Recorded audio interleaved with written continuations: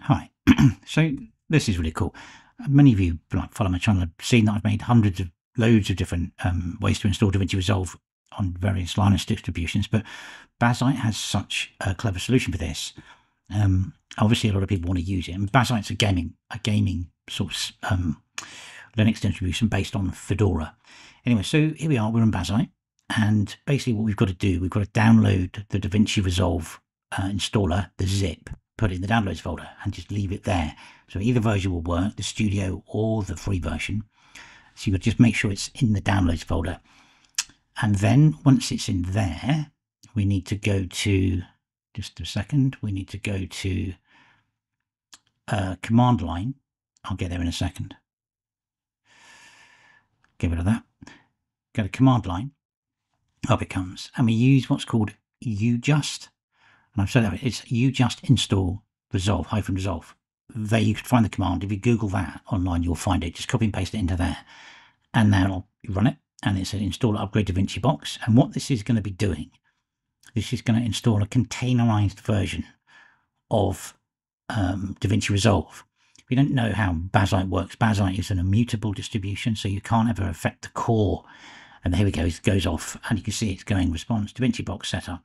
Yeah, so you can't really affect the core programming files on this. You put layers of software above it. And Distrobox basically means you can install all different types of Linux distributions on top of this and run them. Now, some of you think, there's speed loss, very small, to no speed loss if the drivers are set up. So what it's going to do, it's going to pull down the Distrobox setup. I don't know how long this takes. And yes, so by the way, you can see it there. It's inflated the DaVinci Resolve into the Linux run file there. When I've done this with mine, I've had to do all sorts of crazy stuff. A very similar way to doing it. I've never seen this before until I started to use Bazzite more. But yeah, you put it in the downloads, you run the installer. I did mine with bash scripts and a run file to get it to go. And here we go. What's it doing? It's doing something, creating DaVinci box using the image. So I would imagine this is building a containerized version that it's going to put the Resolve inside. And then you're running it inside this containerized version, which is very, very clever. And they're persistent containers, so they don't vanish after you. Things like, you've probably heard of Podman, and also there's the other one, and I can't remember the name of it. Distrobox, enter, start. So it's done the box, and now it's going to install inside it. And the other one I can't remember. It's not Kubernetes. It's Docker. Sorry, you've all heard of Docker, but basically, yeah. So Podman or Docker, but Podman's what's being used in Bazzite. So now it's going to install. We've now created our container. It's going to install that inflated DaVinci Resolve file inside it, which is rather cool. You don't have to do this if you're on, Ubuntu or Arch or any of the other distros. It doesn't quite work this way. You basically, on Fedora, I've got a Fedora installer, and this is based on Fedora. But on Bazzite, it's basically locked off, which is brilliant, because what will happen is, if you do major updates to the operating system, it just makes a snapshot version of itself. So if the new version doesn't work, when you boot, you'll see another version. You can go back to your previous version. It's really good. The amount of times I've flattened a Linux installation for because I don't know what I was doing with a driver package or something. With this, you just roll back and you can start again. So you've always got this snapshot. Anyway, so it's going to go in a minute. You'll see. We should see a ton of files with pass. Here we go. Setting up dev mounts, read-only mounts, host sockets, NVIDIA integration. Yeah, this is got a 5060 Ti on it. Here we go. And off it goes. And now it's basically expanding DaVinci Resolve into the distro box. Off it goes. And obviously what it's done is it's clawed in or set up all the dependencies DaVinci Resolve uses.